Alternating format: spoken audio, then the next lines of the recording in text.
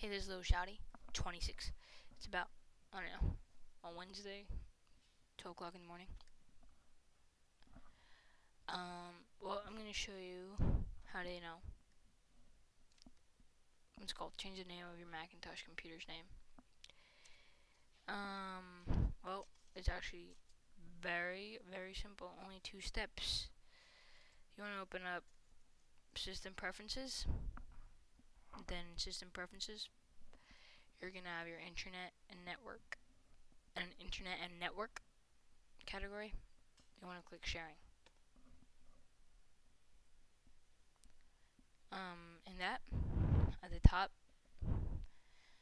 you'll see your computer's name, and that's where you change it.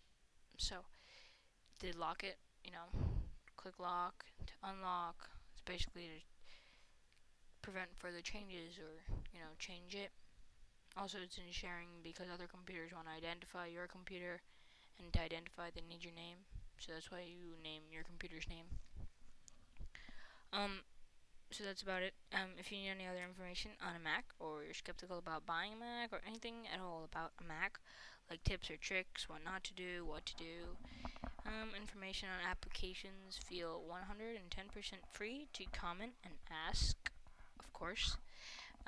Because anyway, I'm on YouTube like 24/7 checking comments in my mail and all that stuff, so I'm at your service, basically, 24/7. As you can see, I told you that I'm recording this video at 12 o'clock in the morning. So, yeah, that's that. And peace and love.